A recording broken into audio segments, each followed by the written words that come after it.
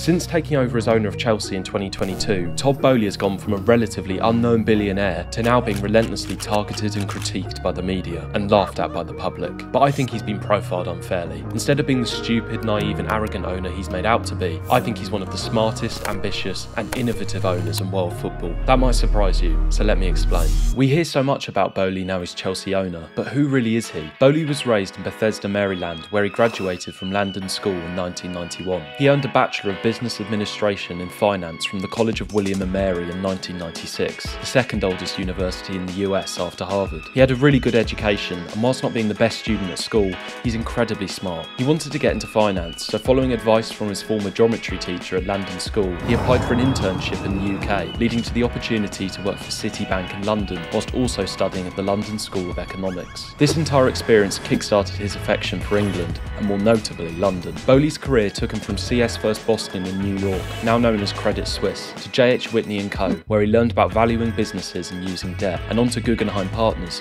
where he served as president. Remarkably, this all happened in the space of 5 years. Boehly had enjoyed a rapid rise, and it didn't end there. In 2015, he set up a company called Eldridge Industries, a holding company that owns stakes in 80 different finance, media, sports, real estate, and tech companies. Some of his acquisitions now include the world-famous Golden Globes and the ever-growing A24 Films, which is behind some of the biggest movies of the last decade. Despite making most of his wealth through Eldridge, by the time he went to set up the company, he was already co-owner of the LA Dodgers, who under his co-ownership have enjoyed a revival in the MLB. In fact, the first investment Eldridge ever made was in replay technologies. It involved putting 9 cameras around the home plate in the Dodgers stadium to give viewers a 360-degree replay. Boehly's company sold that to Intel, and it's now used by all the US sports in their broadcasts. His sporting ventures don't end with baseball. In 2021, he acquired a 27% stake in the LA Lakers. As of 2021, the Lakers were the 3rd highest valued team in the NBA. All of this accumulates to build not only an extremely secure financial position for Boehly, but also an impressive showing of consistent, high-level performance. In whatever he's done,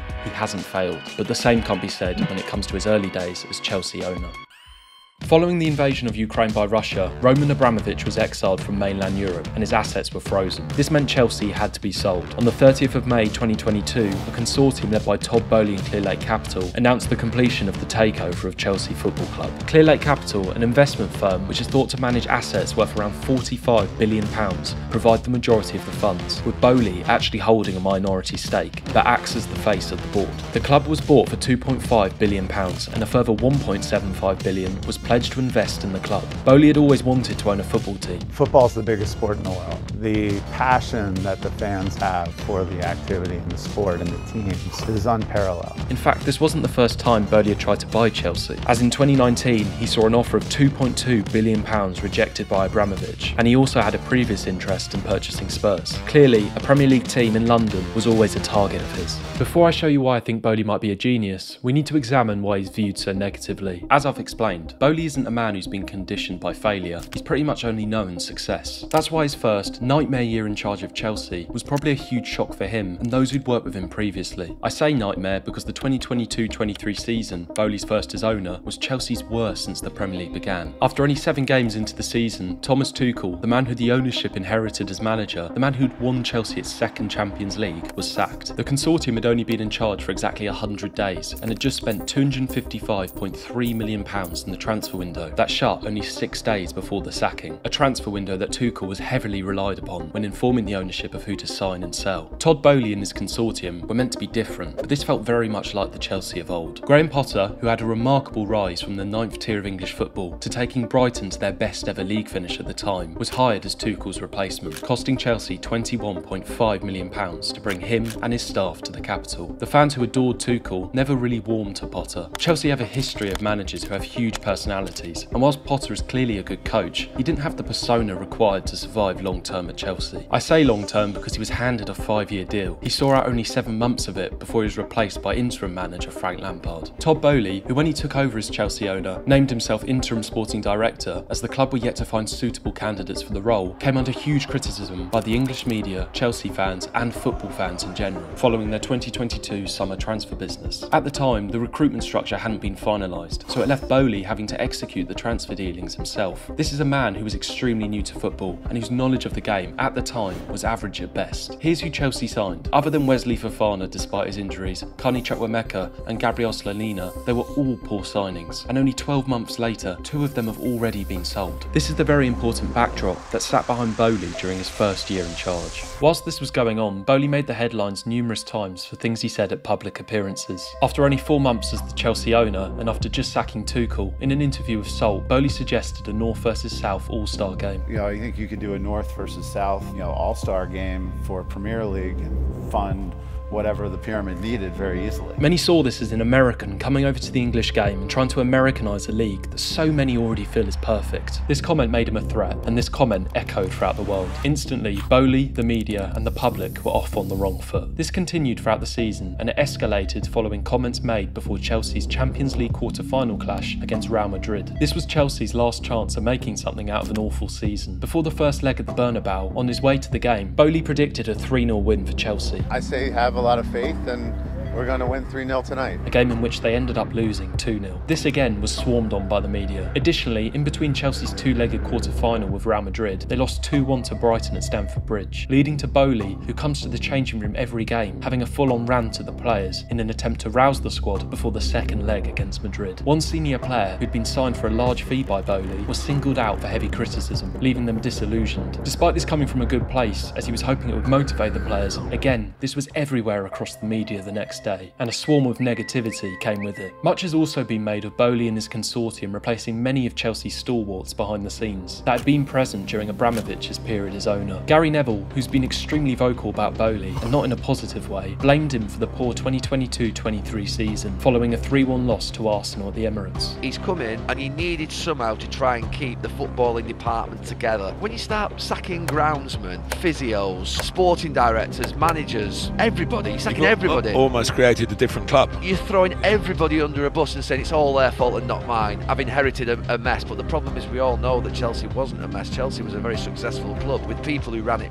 very well for a long time. This is Boehly created. I think the final reason why Boehly is viewed in a negative light is down to the fact he's Chelsea's owner. Arguably, Chelsea are the least liked club in the Premier League, mainly because they are seen as the club that started to spend significant fees on transfers under Abramovich. Whilst Chelsea certainly hyperinflated the market, I believe that's always been a harsh assessment of the club. I think the money we see today on transfers was always going to happen, with Abramovich or not. Nevertheless, my opinion is the minority, with the sentence "Chelsea ruined football" pretty much the consensus among football fans. If he owned another club, let's say Spurs, as he was interested in them, I don't think he would get half the negativity he's received. With all that evidence, it's clear why the media and the public view Boehly as the opposite of a genius. So how on earth can I think he is one? Well, here's my defence of Todd Boehly. The terrible 2022-23 campaign for Chelsea wasn't solely Boehly's fault. Chelsea weren't in a great place when the consortium bought the club. Admittedly, in the 12 months previous, Chelsea had won the Champions League, Super Cup and the Club World Cup. However, Chelsea hadn't challenged for a league title since 2016-17 when they had won the league under Conte. The 2021 Champions League success had papered over the cracks in a squad and club that felt like it was at the end of a cycle. Since the club's last league title, it did start to feel like the enthusiasm Abramovich had walked into Chelsea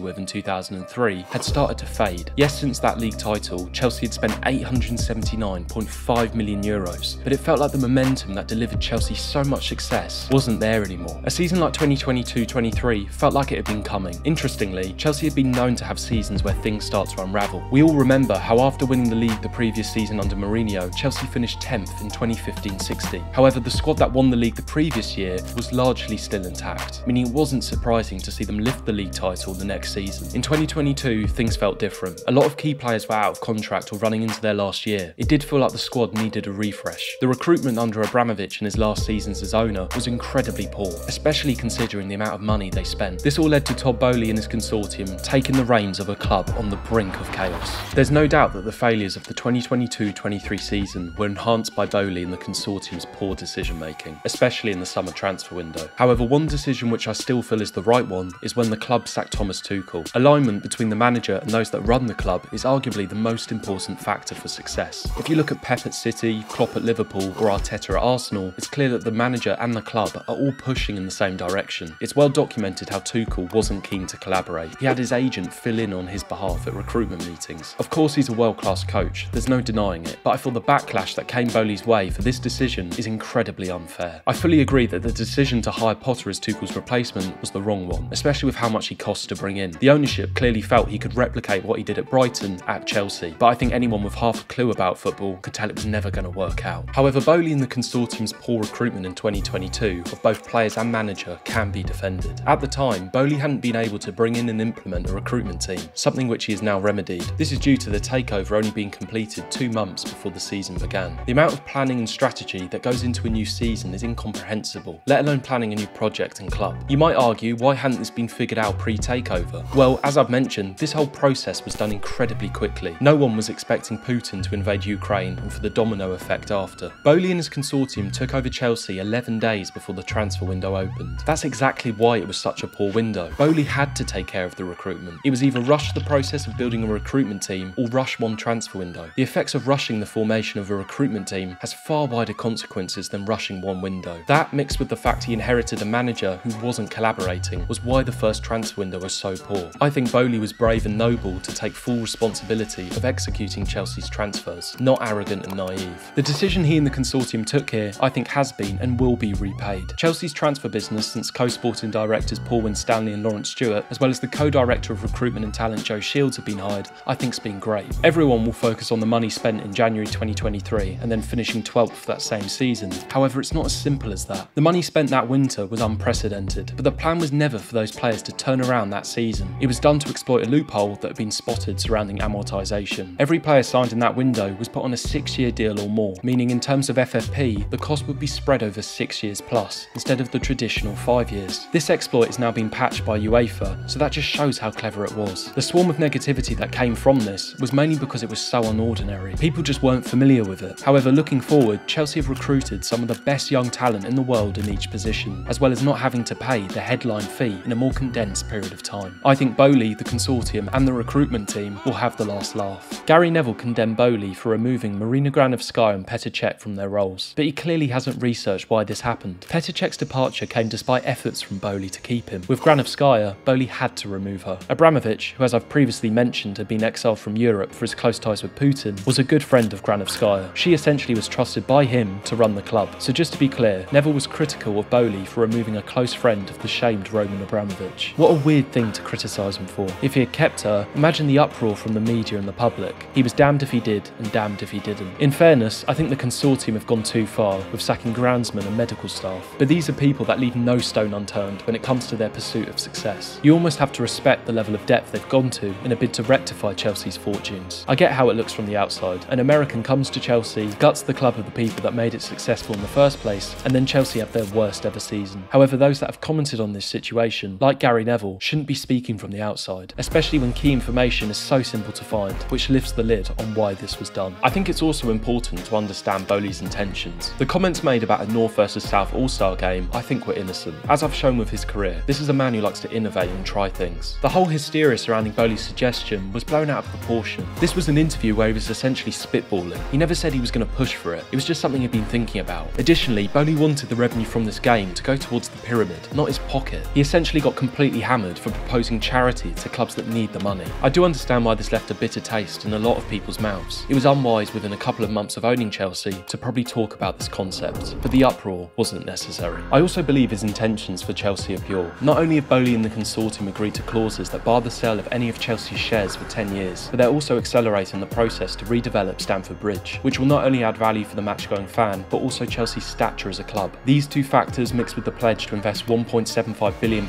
shows they're in this for the long haul. The project is growing day by day. After acquiring French Ligue 1 club RC Strasbourg for £65 million, Chelsea have started their multi-club model. The plan is for RC Strasbourg to receive players on loan from Chelsea or buy players outright from other clubs, who can not only help them climb Ligue 1, but also be sold at a later date to Chelsea or another club. He always refers to how the Fans the center. And quotes like this aren't meaningless either. Lord Daniel Finkenstein and Barbara Sharon are lifelong Chelsea fans, and they were explicitly added to the board as they would provide a fan's perspective when decisions needed to be made. made. Boehly's also conscious of the mistakes he made during his first year as owner, and I don't see a scenario where he'll go into the Chelsea changing room and try and galvanise them again. Hence why he's now stepped back, leaving the team and structure he's implemented to do their jobs. Overall, I think the media and the majority of the public have got Todd Boehly wrong. Perhaps labelling him a genius is too strong, but I think he's closer to that description than people think. Time will be the judge on whether I'm right, but don't be surprised if you see Chelsea under Todd Boehly return to where they have been over the last 20 years.